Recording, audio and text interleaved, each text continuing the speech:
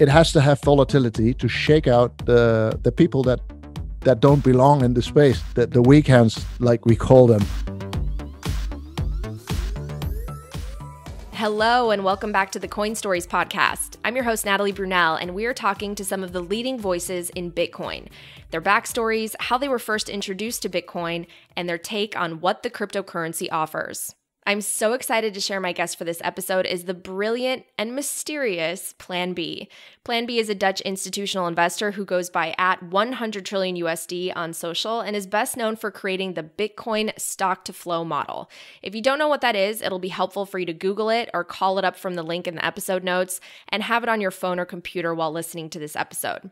The model uses Bitcoin's scarcity to quantify and predict its price. Stock is the existing supply of an asset, and flow is the annual rate of production. So, how many Bitcoins are in existence versus how many are being generated through mining. PlanB debuted that model in the depths of a Bitcoin bear market a few years ago, and it has been impressively accurate in predicting Bitcoin's price ever since. On the high end, in this halving cycle, PlanB's model forecasts a price between 100,000 and 288,000. And I know a lot of people are having some fear, uncertainty, doubt about that prediction now, but PlanB says volatility comes with the territory. I'm honored to say, here's PlanB. I'm so excited to speak with you, PlanB, and the first place I want to start is really your origin story. What can you share about that? I'm from Holland, Amsterdam. So yeah, I'm your typical Dutchman. I'm in my late 40s, and I spent my entire career in traditional finance. So I have a law degree and an quantitative economics degree. And I was a trader investor for 25 years until I quit recently, and I'm now 24/7 into Bitcoin. And just when you were younger, I mean, were you always interested in mathematics and statistics? Like what inspired you to even pursue this? Yes, I was always interested in investing in markets, in price dynamics, price discovery. What this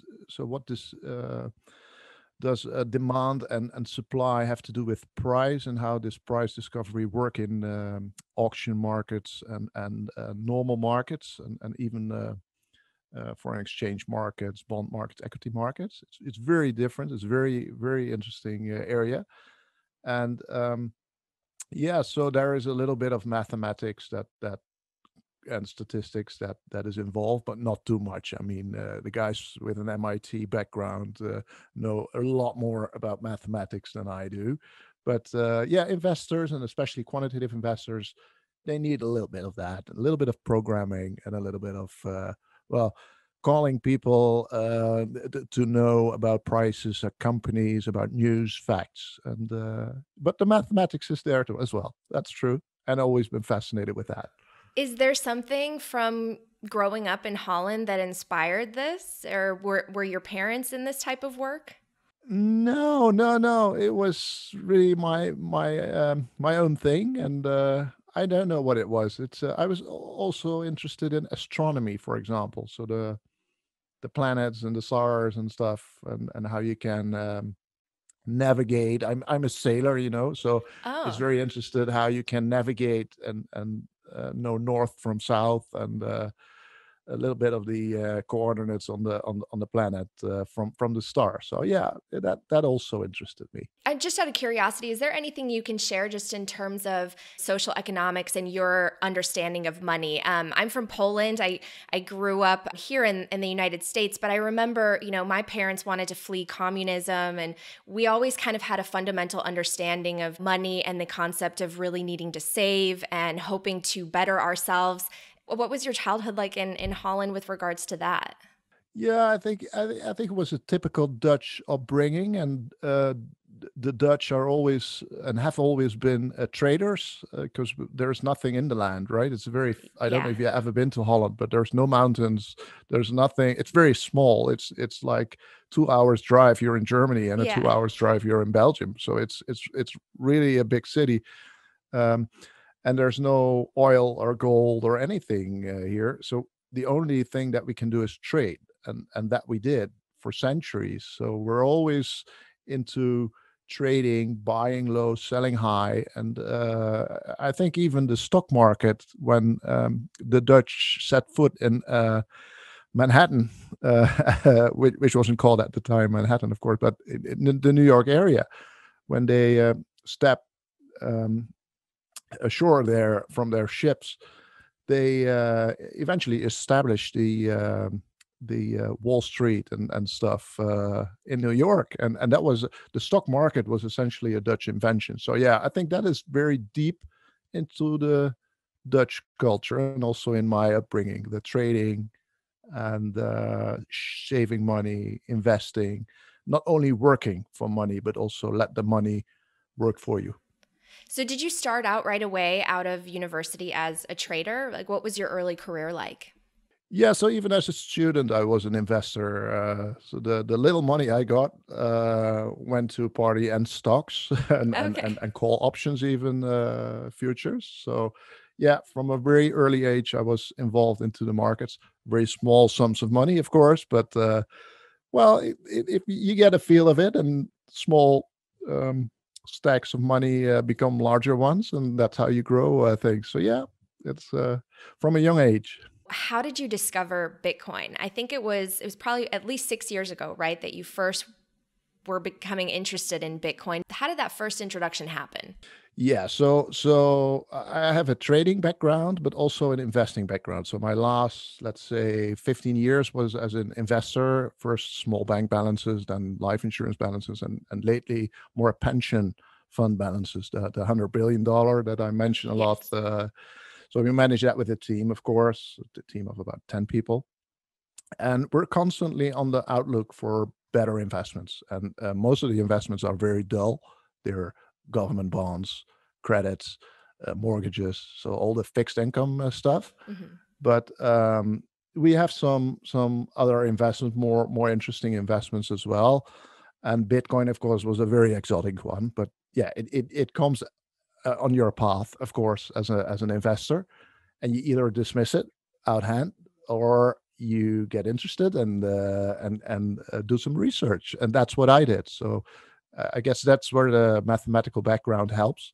So I read the newspaper, um, the white paper. I'm sorry, Satoshi Nakamoto's white paper in 2013. The price was $100 for a Bitcoin at the moment.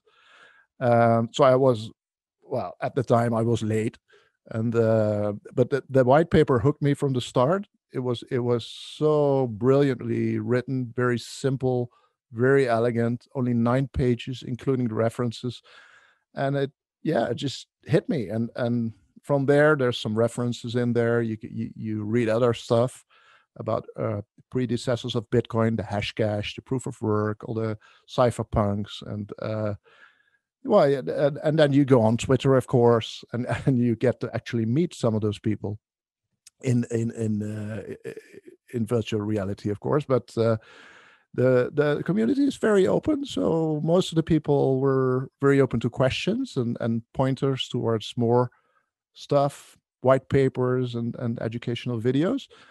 So it took me a while, actually. I went into the rabbit hole, as they call it, and it took me about maybe half a year before I was a little bit at ease of putting some money in there. But as you know, in 2013, the price shot up to $1,000 very quickly, and well, I thought I'd missed it completely. So I did not invest until much later. I think it was 2015. My first coins were bought. Wow. So obviously, I imagine you started a little bit small and wanted to continue learning about it, right? How did you get inspired to maybe even start creating these charts and really analyzing the stock to flow of Bitcoin?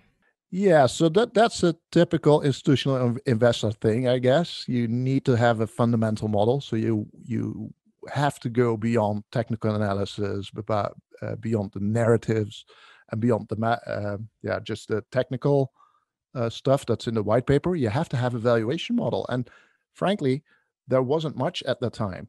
There was some time models, there was some statistics, there was a lot of technical analysis, people drawing lines and triangles, but that's not useful in an institutional context. So uh, I knew from commodities markets, gold markets, for example, and silver markets, that commodities don't have a cash flow like bonds and equities, so they are very difficult to value.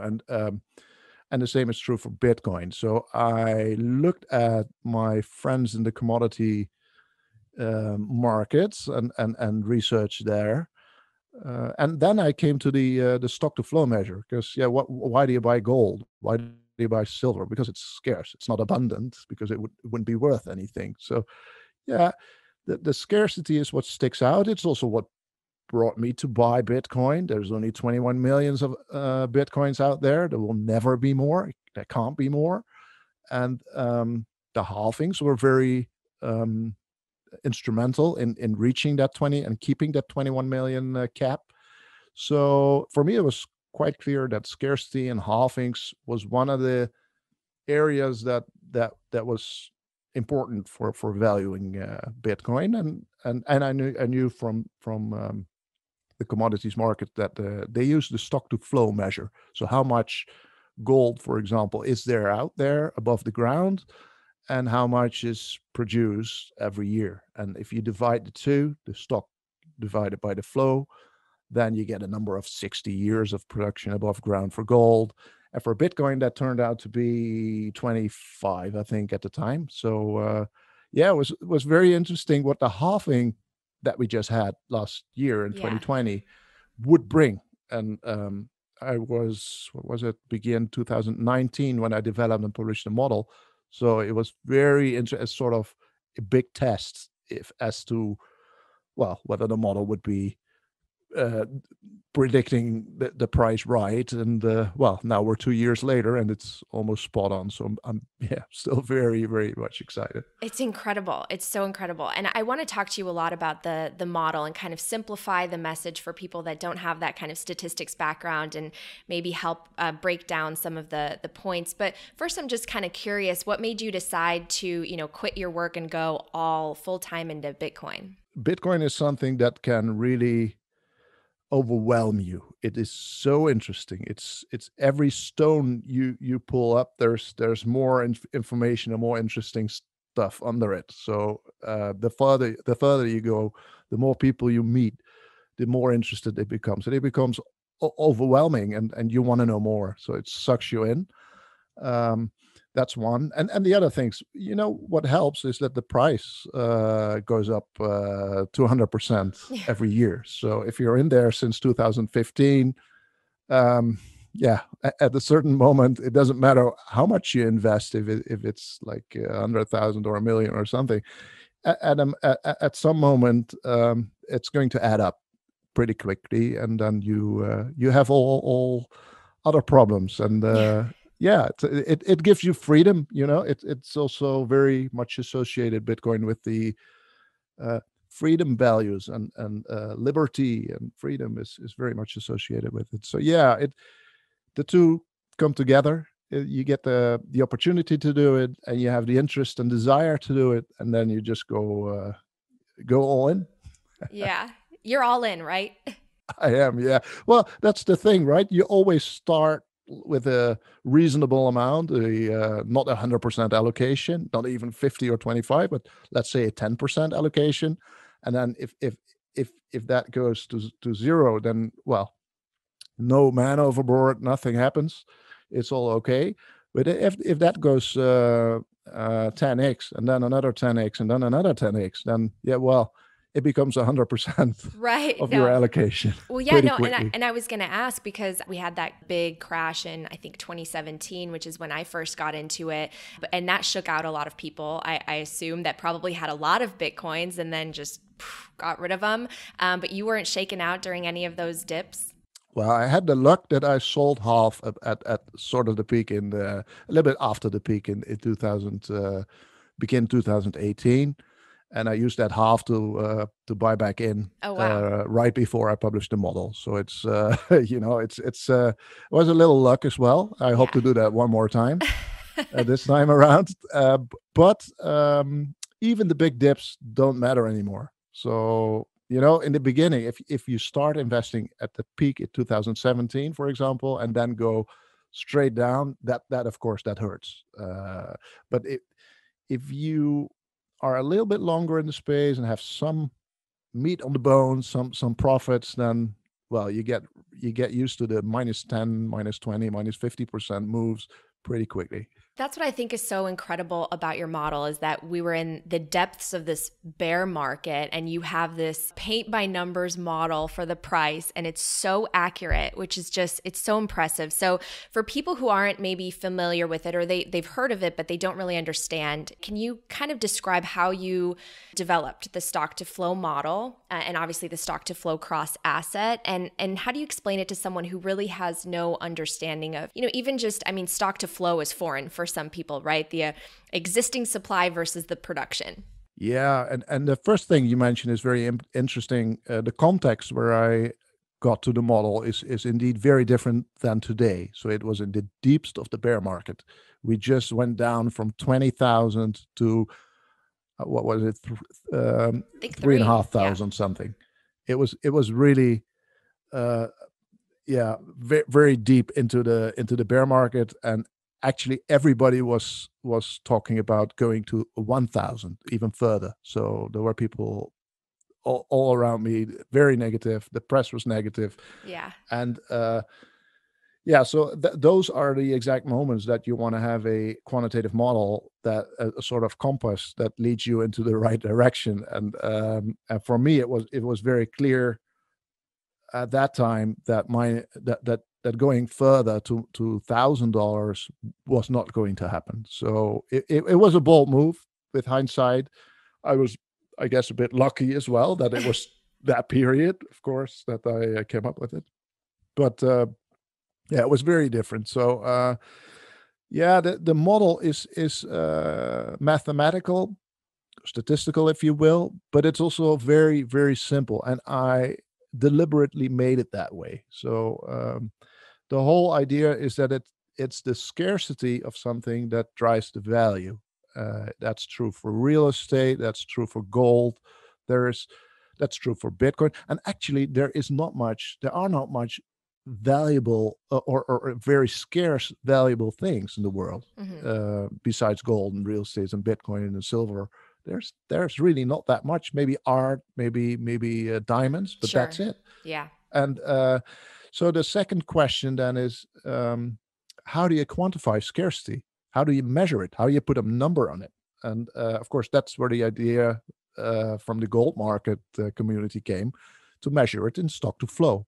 So stock to flow is also very simple. It's how much of an asset is there above ground. Um, that's the stock, and how much is produced every year. And then you just divide it. So for gold, it's 60. Stock to flow ratio is 60. So there's 60 years of gold production above ground, and that's very. You have to think about that. For example, oil has a stock to flow of a quarter year, 0.25 years, because all the oil is used right away. It's not Right. stored. It cannot be stored. It's very difficult to store. There's some strategic military reserves, but Sure. the oil is used. And if the stock of a thing is less than the yearly production, then of course the power is all with the producers. And that's what you see with oil. Right. The OPEC and all the cartels are very powerful, and it is very difficult. And Seyfried Ammous writes about this very eloquently in his book, the Bitcoin Standard, which is a must read Wonderful. for A must read. Yes. a must read. And uh, yeah, so he writes about how difficult it is for an asset, for a thing to move beyond the stock to flow one number. So oil has 0.25. There's also platinum and palladium, for example, which most people think of as very scarce assets. They are not, actually. They have stock to flow ratios of around one or less than one, because all the platinum and palladium is used in cars. Uh, so for an asset to be hodled, if you will, to be saved and not used in the industrial things, it has to be seen as sort of money or something. And that happened, of course, to silver. Right. It happened to gold. It happens to Bitcoin now. It certainly happens to real estate, because, Mm-hmm. well, what else do you put your money in Yep. these days? Of course. And art is, of course, also very, very interesting. store of value, as they call it. So, well, that was the second step. Stock to flow was the quantification of scarcity. Very easy, very simple, very easy to measure, not only for Bitcoin over time, but also for other assets. And that's where that was the third step, just linked the historical stock to flow of Bitcoin that goes up every halving, especially every 4 years, it doubles. And I linked the stock to flow with the price, just simple. And if you put that in a chart with stock to flow on the x-axis and value or price on the y-axis, and do that in a logarithmic scale, so that's very important. But it's just a transformation. So if you put those two numbers in a chart, you see this straight line, which is amazing. It's just, I know I saw that chart for the first time. It was like a eureka moment. It was like, this can't be true. Oh, I bet. Because that would mean that also for the future, for future halvings, when the stock to flow and the scarcity of Bitcoin would increase, that the price would also increase. And well, that basically is the model. And the stock to flow X model, so the cross asset model, just adds one dimension, if you will. It doesn't look like it doesn't look at the historical values of stock to flow ratios and Bitcoin prices, but it looks at different assets. So it looks at Bitcoin, silver, gold, diamonds, and real estates. And guess what? They're also on a straight line. And the historical path of Bitcoin and that straight line of the other assets are together one line. So what are the odds? So that was, what I said. It was one big eureka moment. Of course, there's all sorts of statistical critiques and discussions you could have, but for me, that was it. It was a hypothesis that scarcity drives value.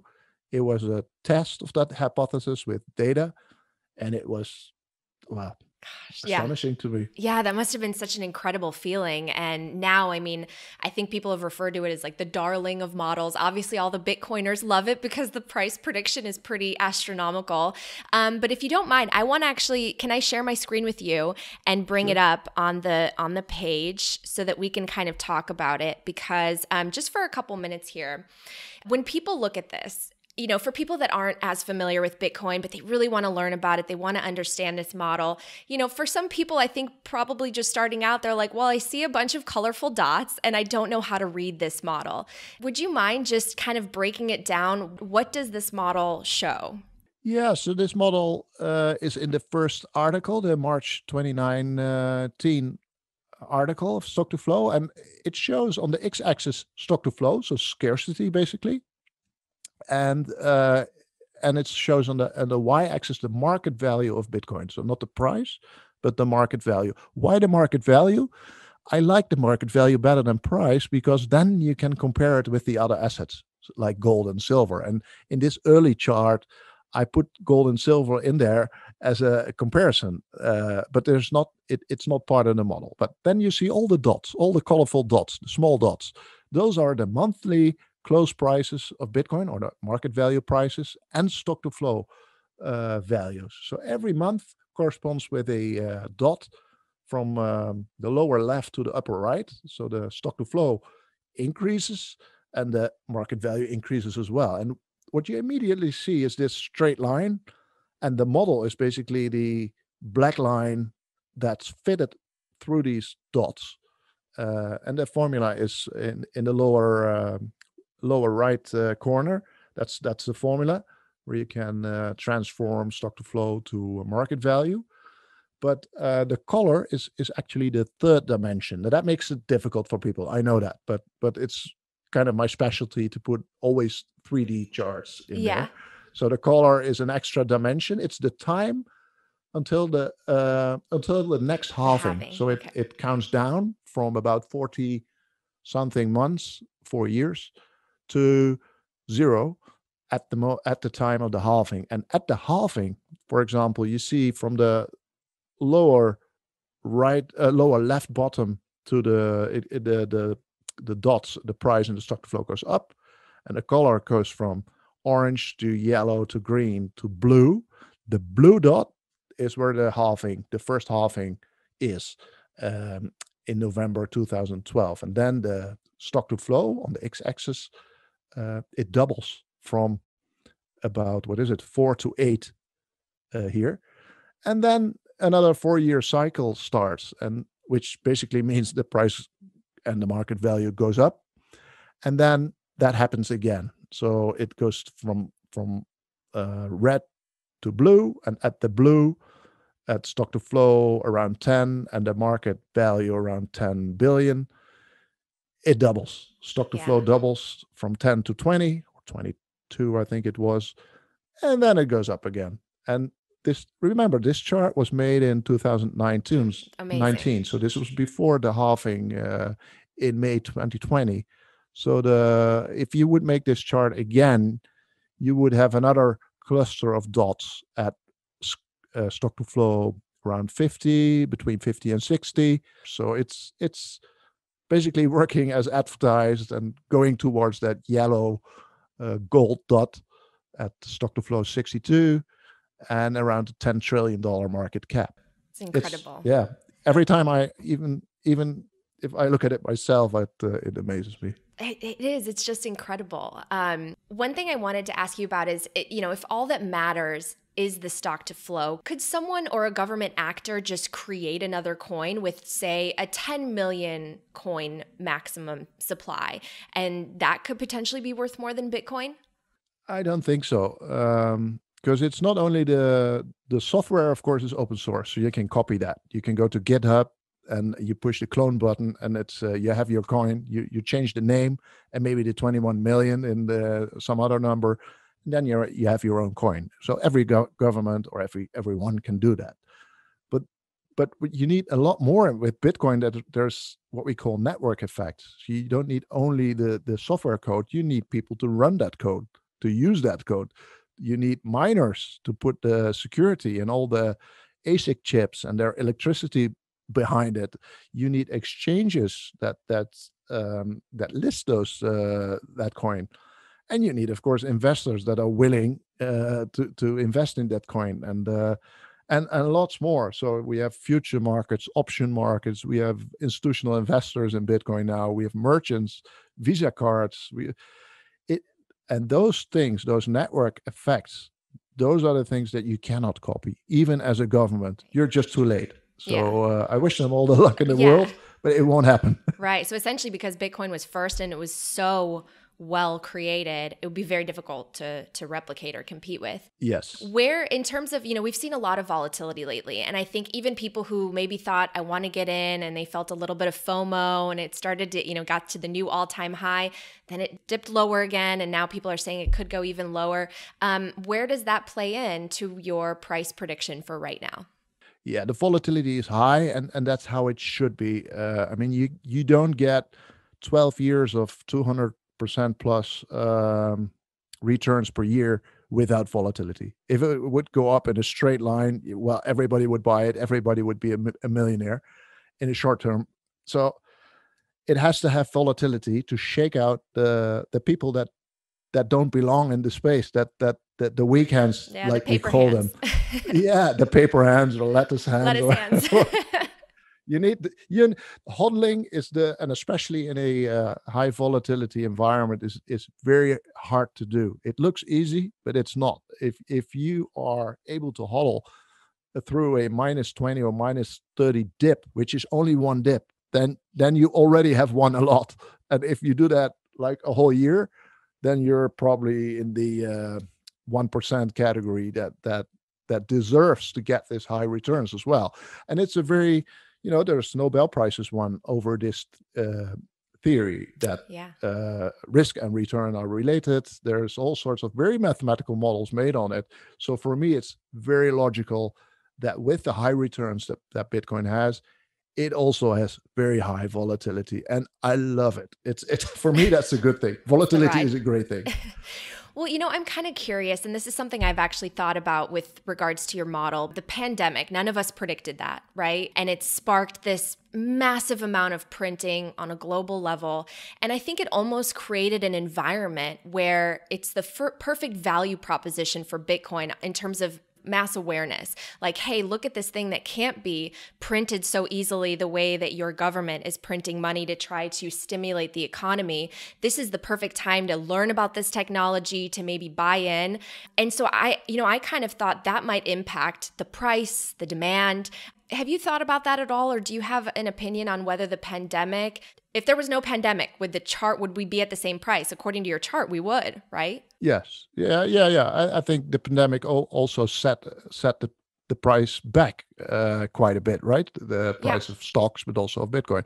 But no, you're right. The macro environment at the moment, with all the printing and the QE and the negative interest rates, is perfect.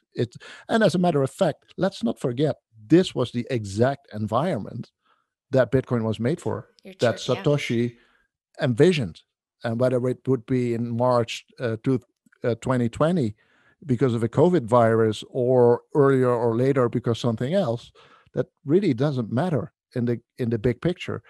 And there will be more events like COVID that trigger a government that prints money, because that's from the ages, right? The Romans devalued their currency. They destroyed their empire by debasing their currency. And this is the sole reason that Bitcoin was made. And Satoshi was so very clear about this in the first Genesis block of Bitcoin in January 3rd, 2009.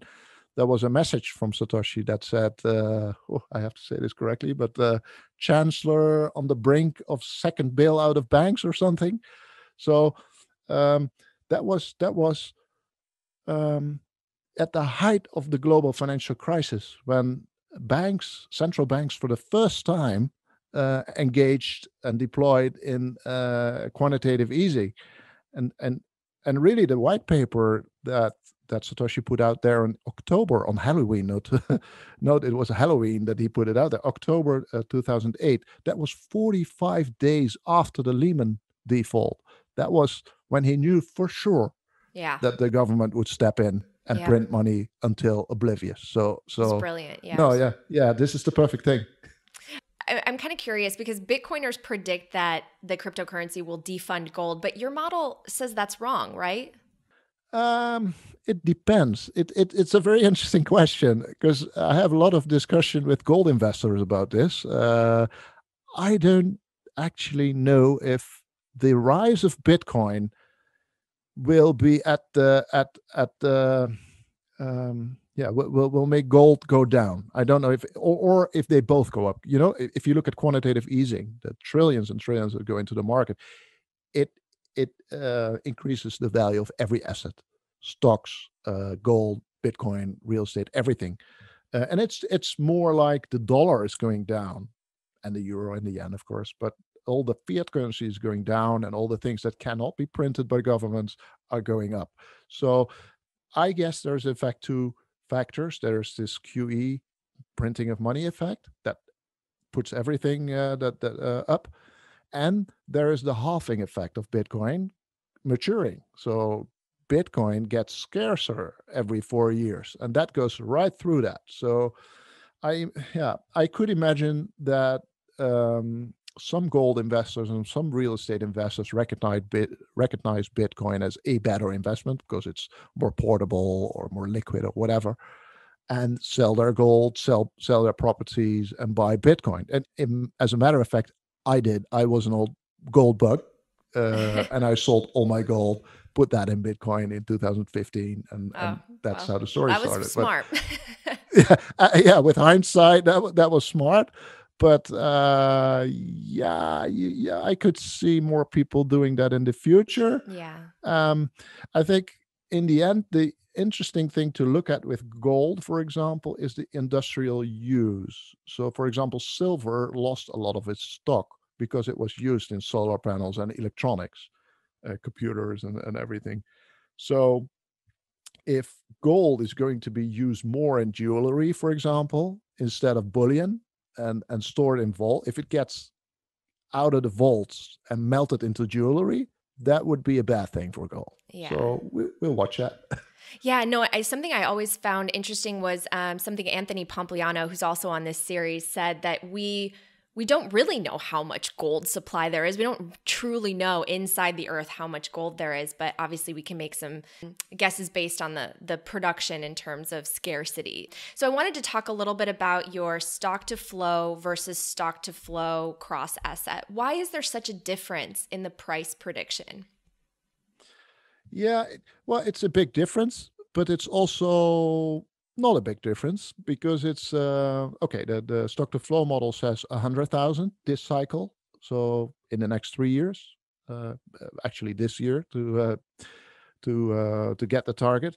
And stock to flow X model, the cross asset model says 288,000. So Yeah. it's a Big 3x difference to some difference. people, not a big difference to Jeff Bezos. Yeah, well, it could be a couple of months in Bitcoin, right? Yeah. Bitcoin can go up in 3x in a couple of months, but Sure. at least it's the same order of magnitude. It's not like Bitcoin goes to 1 million or back to 10,000 or something. Um, so it's the same order of magnitude, but the difference is in that respect. I find the difference irrelevant.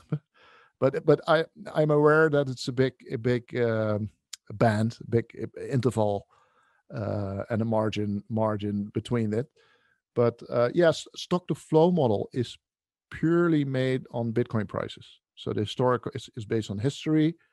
It's based on it's basically a time series, and there's all sorts of statistical oddities with that. Some people have mentioned the autocorrelation in the errors of the regression model that I use, and that's not a good thing. Some people have said, well, it can be spurious because everything that goes up is correlated with Bitcoin, which is also going up. Mm-hmm. Um, but so it could be spurious, and that's still a risk. And that's a major disadvantage of time series. So the stock to flow X model is, in my opinion, the better model because it's not a time series. It looks at Bitcoin price and stock to flow, but also gold and silver and diamonds and real estate. And it has its own disadvantage, by the way, because there's not much assets with a stock to flow bigger than one. So it's really not a lot of data. And so that's what other critics say. Okay, stock to flow X, I don't like it because there's not much data.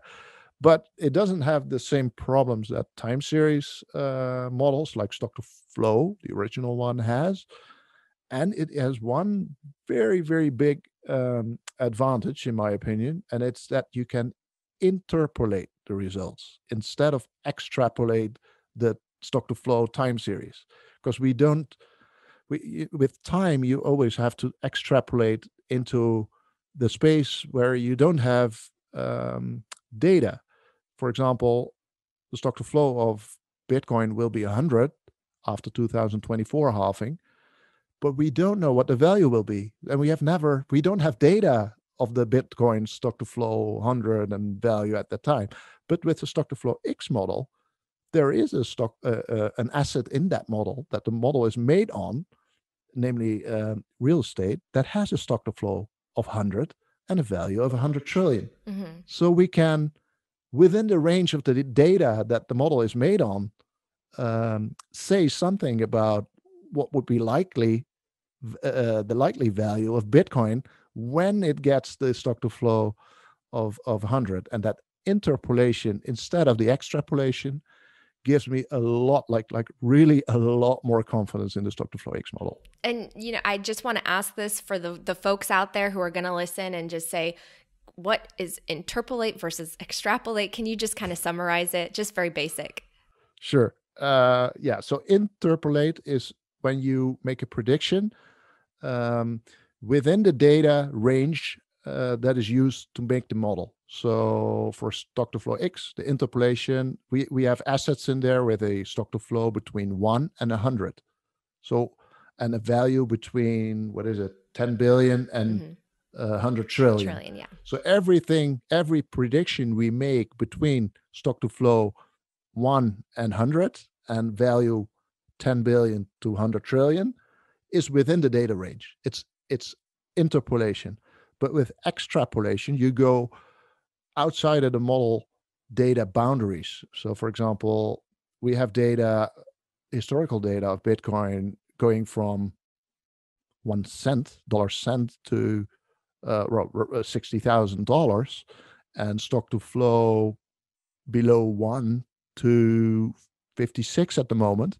But we have no data of Bitcoin stock to flow 100 or values above $60,000. So all the prediction that we do outside that data range is extrapolated and therefore more risky.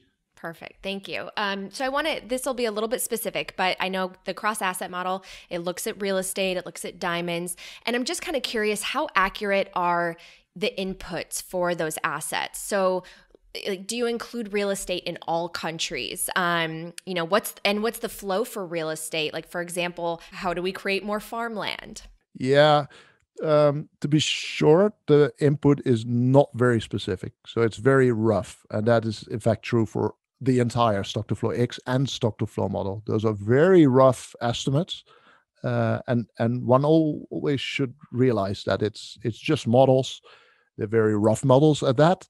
And, all models are wrong because they're representations of reality. They're all always wrong by definition, but some are useful, like your navigation in your car. Yes. It's not the real thing, but it's very useful Very in getting accurate, you from yeah. A to B. And that's the same with stock to flow. It's very rough, but I always say uh, I'd like to be. It's better to be roughly right than exactly wrong. Mm-hmm. And so, yeah, if we look at real estate, the one you mentioned, and actually I should have written an article about it, and I might do that it's on my to-do list, but it always takes a lot of time. I do have a lot of more time now. I'm 24/7 in Bitcoin, but it's not out there. And but I used a study by, what was it, one of the Swiss banks that puts this study out there every year. It's a real estate study, the value of real estate globally. So every country, I think US real estate market is 30 trillion, and Europe also about that. And then there's China and Japan and Australia, et cetera, et cetera. So they're all added up. So it's the entire global market. Okay. And it's residential real estate. So I left out the commercial real estate, the companies. But yeah, and then it's well, some countries have capital controls like China, so you wouldn't go there as an investor because you never get your money out. Of course, the US is very easy to invest, and Europe as well. So that's where I sort of did a small correction. I only took I think Japanese, US, and European markets, something like that. No, that's interesting. Yeah, and the stock to flow is another thing, but there was a study done that was posted on the internet, and I retweeted that about half a year ago, where someone actually calculated the stock to flow of the US housing market, and that was about 85, 90-ish. And it was a very basic calculation of how much new houses and dwellings there were versus what there was out there. And I did the same thing for my home country, the Netherlands, and for Germany. The information is out there, and they all point to 85. In Europe, it's a little bit higher. It's like 95. So, well, rounded 100 in the communication. So it's very rough numbers, like you say, but very useful, I would say. But very useful. Yeah, no, I was curious because with real estate, the flow, I was kind of curious, how do you account for things like improvements, real estate improvements, or, when we're printing trillions of dollars to plow into infrastructure. So it's difficult to know. Very, very. And I would like to do the art market one day. So if there's listeners to this interview that have access to the database of art, I know it's out there. And it has every art piece, which is, by the way, a $2 or $3 trillion market right now. Yeah. It has every Monet, every Van Gogh out there, every Picasso, when it was made, when it was last sold, and at what price. And from there, I'm quite sure I could calculate a stock to flow number, because of course there's new artists coming in that database every year. Right. Well, I hope someone accepts that challenge. That'd be very Yeah. interesting. So, is your view that the price will essentially never stop rising so long as the technology doesn't fail? And so ultimately, the price goes to infinity in terms of US dollars and, the stock to flow goes to zero?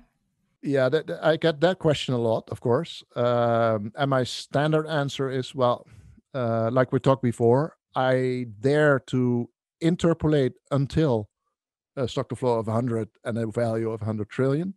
So that would be somewhere before 2028. And after that, it's uncharted territory. So I really don't know what's going on there. But if I would guess, it's not a matter of value of Bitcoin and everything going up after 2028, because we value the thing in dollars, right? Mm-hmm. It's and like we talked before, it's you could also look at it as the dollar going down. So in fact, what I think is going to happen within the next 5, 6, 7 years is that maybe the dollar will be replaced by something else, Like a digital something that. currency, a central bank digital currency? Yes, and you see those talks going on Yep. right now, right? Yep. It could be the SDR Yep. that the IMF wants. The Chinese want more power in more say in the reserve currency of the world. So, yeah, I think the new Bretton Woods system that every central banker is now talking about is going into that direction, and would probably align with the stock to flow models time frame of 2024, 2028. Yeah, I had a chance to talk a little bit about the digital currencies with Raoul Pal, and I'm kind of just curious for you. So, where do you see Bitcoin fitting in if, governments, central banks are now creating their own digital currencies? Yeah, I think it's a smart thing to do because they bypass the local banks and they bypass the local governments of a lot of, for example, in Europe. And they complain a lot, right? The ECB and is complaining a lot about, hey, we're doing all this easing, we're printing all this money, and Yeah. it never goes to the public, never goes to the Never goes people. It directly. always, Yeah. yeah, yeah, and please, governments, do your part with the fiscal stimulus, Mm-hmm. but they never do, of course. And now Mm-hmm. they can just bypass the governments altogether. So I think it's a smart thing to do. And You don't think it displaces Bitcoin? oh no, not at all. No, it's something completely different because it will not be scarce as Bitcoin, of course. They That's will right. have control. The central banks will have control of the money supply, and they will make sure they can print as much as they like in times of crisis like COVID or banking crisis or whatever crisis we get in the future. No, so it will be something completely different. It will be fiat, but but in a database, and of course it has nothing whatsoever to do with Bitcoin. And I think investors will see that. I mean, it's I, if I would have $1,000 in CBDC and $1,000 in Bitcoin, and I have to spend some on food or something, I would use the CBDC and keep the Bitcoin, of Right. course, because that's Right. scarce. Is there a point at which the model predicts the top? No, actually not. No, no. It's a average levels, and the top will be beyond that. It's one of those variables that's not in the model because there is only stock to flow scarcity in the model. But of course, there's other factors that impact the price, and greed and fear. Greed ultimately going towards FOMO yeah, it's absolutely in there, but not modeled. So we know from Right. history that at the all-time highs, they can go 3x, 5x, even 10x above the stock to flow predicted mean values. If the market decides the model is perfectly accurate, so essentially that the price is going to what, 10 million in 2030, I think, then wouldn't the price immediately go to the net present value of 10 million in 2030? Like the market would hyper ramp the price, hyper Bitcoinization? Yeah, very interesting. Yeah, that's one of the best critiques I got on the model very early on. The efficient market hypothesis, basically, that markets, if they have the information and the model is out there for 2 years Right. and they believe it, they would not wait Right. till the 10 million or I want the whatever. They 10 would act million now. Bitcoin. Yeah. Yeah, yeah, give me now, and oh, I would make 100x. But I guess the fact that that is not happening has to do with that volatility that we talked about. So there's um, the stock to flow model that some people believe and others don't. Mm-hmm. But there is also a lot of risk still out there. And one of the Yeah. risks, of course, is I do some polls about what are the risks every few months. And the number one is always governments banning Bitcoin, of course, which I think is not a risk at all, but people see that as the biggest risk. Quantum computers also are high up there, which I don't think is a risk at all. There's also hacking, of course.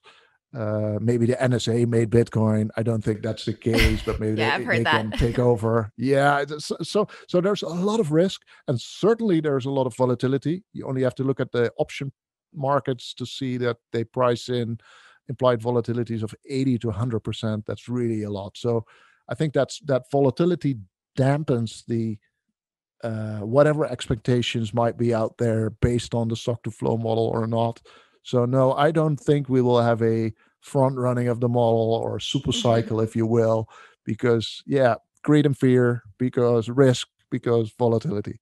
Yeah, no, that's why I think it's so important for people to really do the research and educate themselves and read books like the Bitcoin Standard, because it does such a good job of talking about really what you mentioned, the simplicity and the security and the transparency of the programming of the technology.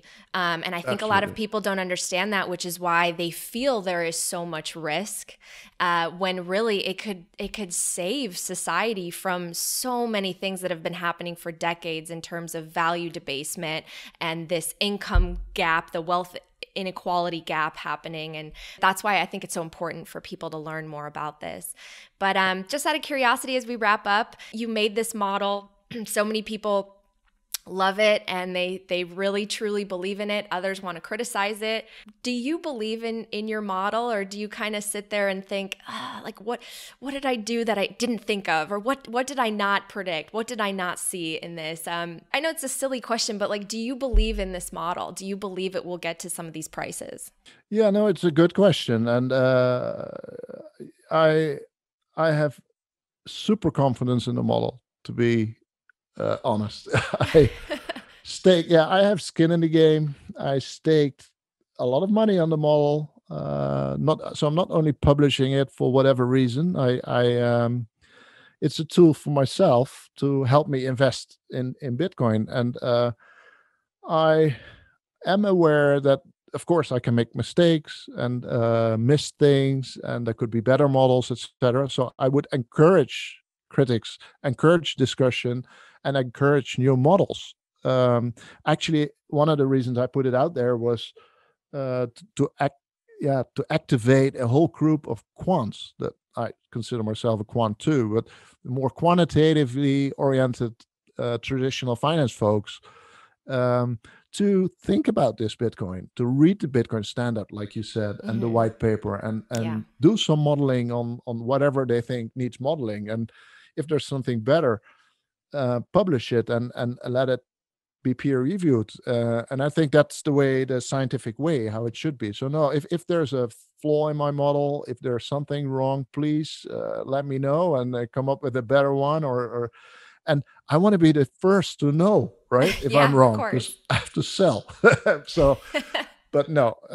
Long story short, I have great confidence in my model. In fact, I would be really, really, really surprised if this straight line that we saw in the past that we talked about and that is pointing towards gold and real estate, if that would bend down, that would really surprise me.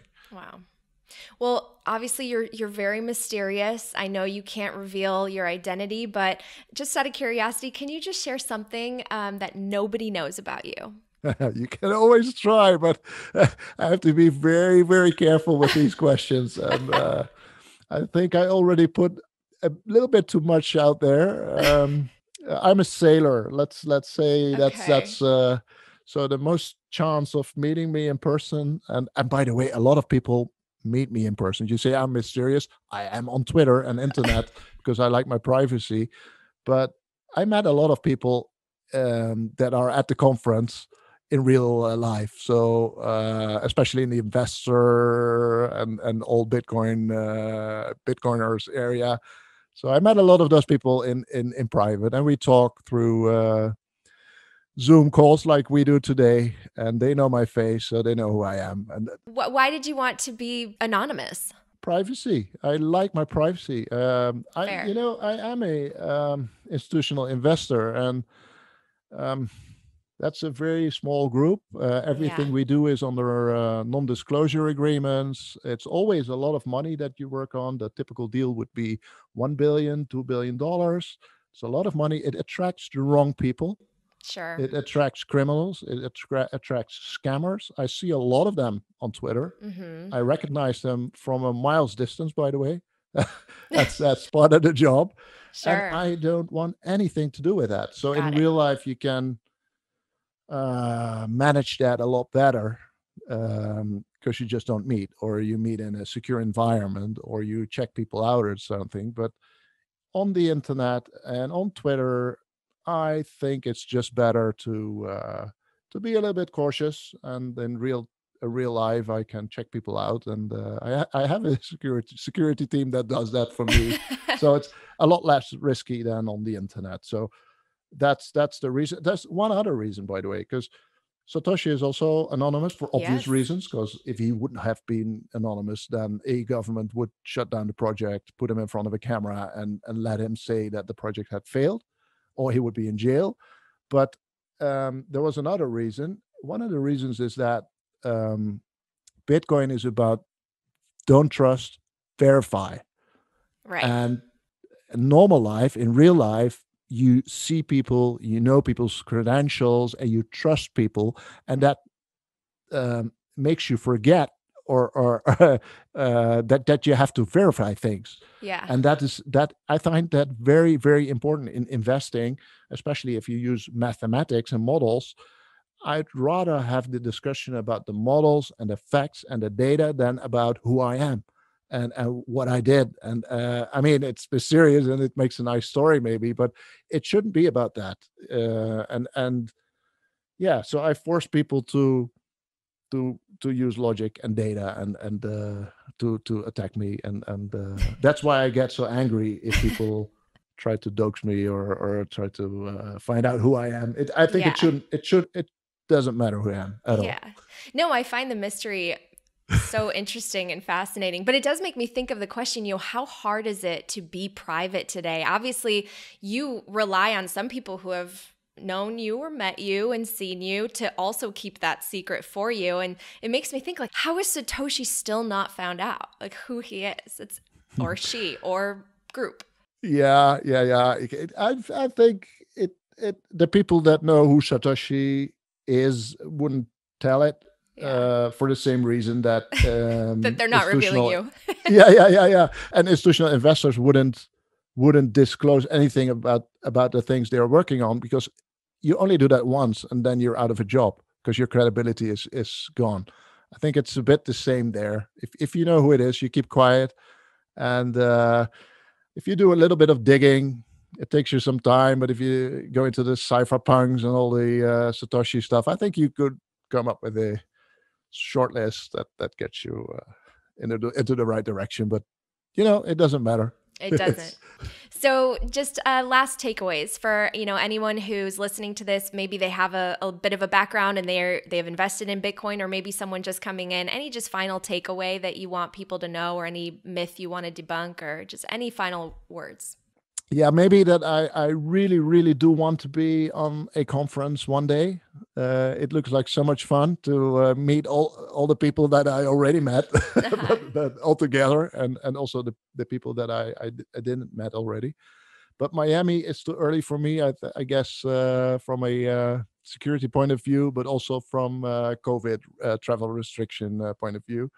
So I'm not going to make it, and I just wanted to say how much fun and joy I wish that everybody has there. And next time I'll be there.